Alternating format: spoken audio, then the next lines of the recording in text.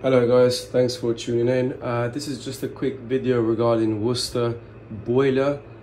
If you are having any issues with the Worcester boiler that hasn't got enough pressure or not warming up your radiators enough, I would suggest, I had the same issue once I turned the heaters on this winter. I didn't get any heating through, and also, as you can see here, when you flip down this, the pressure is also quite low. It's on just above zero there.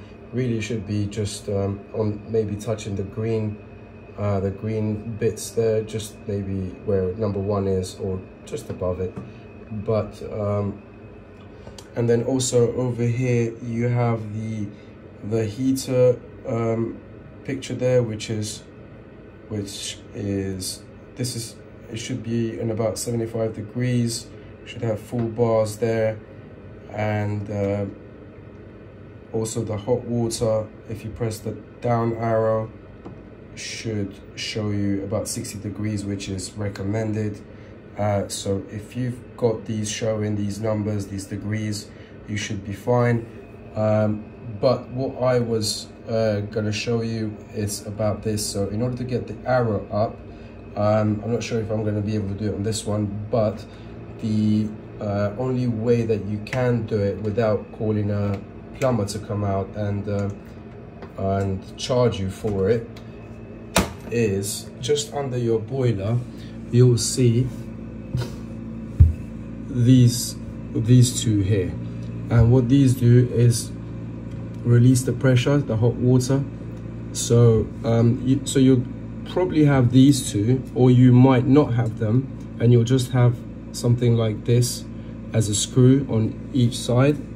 So what you'll do, so if you don't have these, get a screwdriver and then just turn this pointing up and leave it for a few seconds. Keep an eye on the arrow over here at the same time. I did it earlier, so now it's going up slightly. But really what you should do, just turn this, leave it for a few seconds, turn it up again, and that should move the arrow to a position where you need it to be on the green. But don't leave it for too long because it's not recommended. So I would say just above zero where it is now.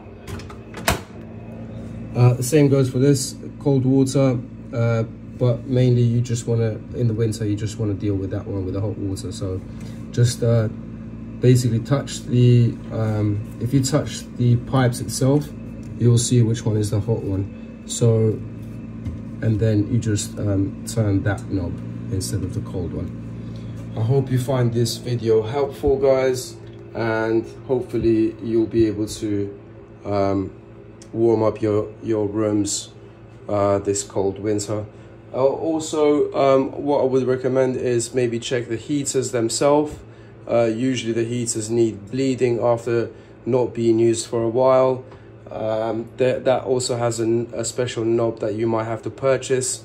You can also do that yourself. I'll probably make another video on how to do that. But hopefully you found this helpful, and give me a thumbs up or leave a comment if you find this helpful or not helpful. I would really appreciate it. And please guys, subscribe. It would really help the community grow and other people who need to warm up this winter. Thank you, take care, bye bye.